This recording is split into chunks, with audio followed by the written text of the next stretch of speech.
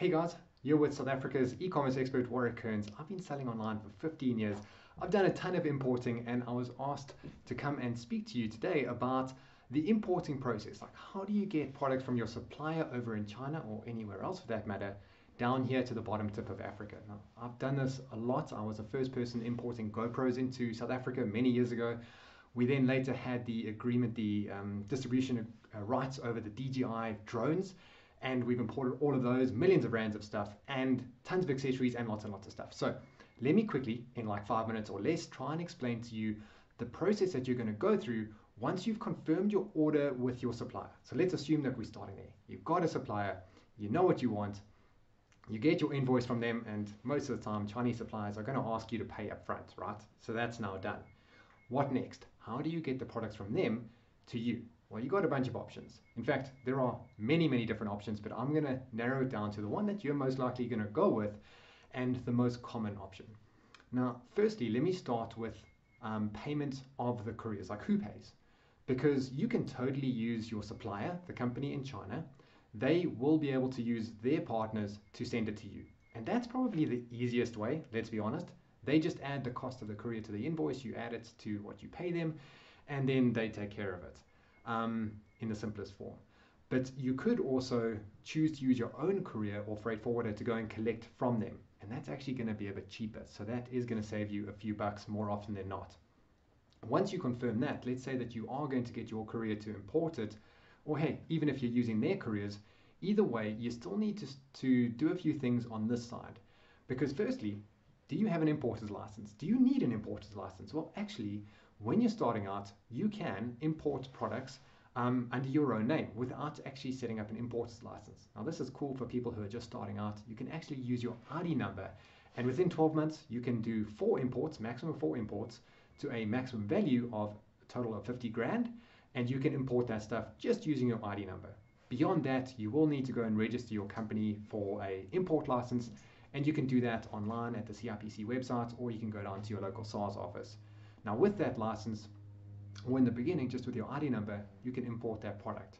Here's a little ninja tip for you though, is that when your products hit customs in South Africa at the borders, whether at the ocean or the airport, they're going to inspect it and they need the invoice. Now, you can actually get the invoice from your supplier and submit it in advance so that it speeds up the process of you getting your products. Now, that's important because when you've paid up front, your money, your capital, your cash flow is tied up in those products, and you know that you need to get it as soon as possible so that you can start selling it and get that money back into the bank account. So let's talk about the shipping timeframes quickly, because the quickest way is to air freight it. And that's probably what you're going to do depending on the size, but hey, it's expensive. So when you're air freighting stuff, the bulkier the goods, it can get really expensive.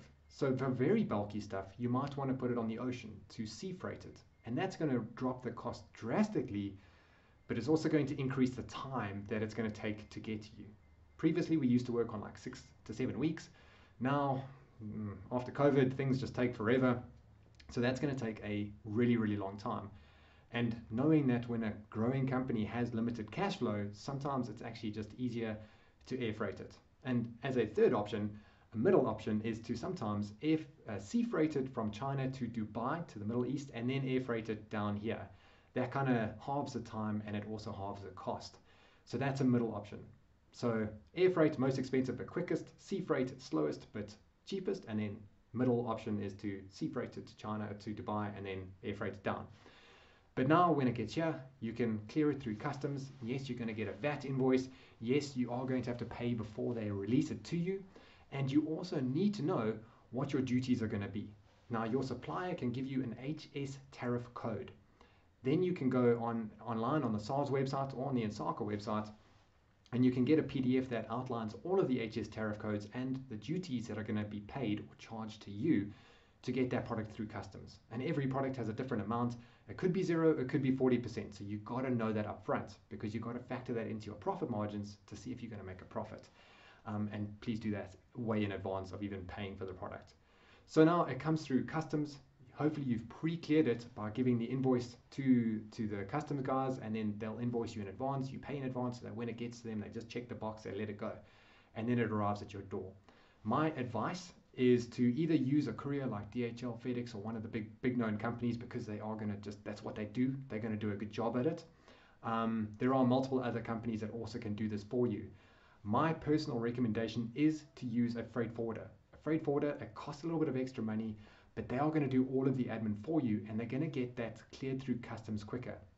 And importantly, in the rare event that your product does get stopped and checked by customs, that's when a freight forwarder is going to help to get it cleared way quicker. They're going to have their connections there. They're going to go and speak to the right people and get your product out the door.